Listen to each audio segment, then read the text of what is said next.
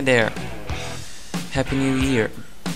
So I'm aware I haven't uploaded any new videos in a very long time, so today I'm back in black to show you how you can give your videos that horror film look that you see in most Hollywood movies and shit like that. But before we start the tutorial, let's compare before and after the video editing.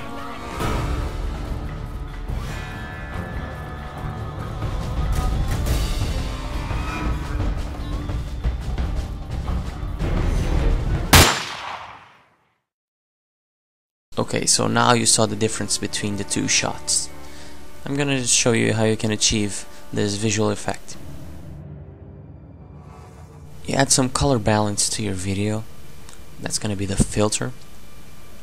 And you can mess around with the numbers I'm gonna give you, but normally these work. Shadow blue is 40% or just 40.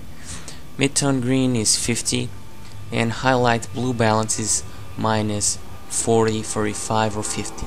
Don't forget to preserve the luminosity, that will give it a good look. Now add some tint to give it a more black and white sort of effect. Normally about between 40 and 50% works pretty damn good in most of the cases. So now you have this, but you can add a vignette. So layer, new solid, add a black solid, has to be black of course, and now using the ellipse tool, click it twice.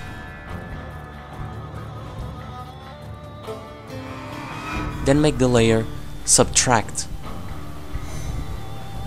As you can see, this is what you'll get. Now you just have to bring up the feather of your mask up about 400, 300, 500, it really depends on how you like it.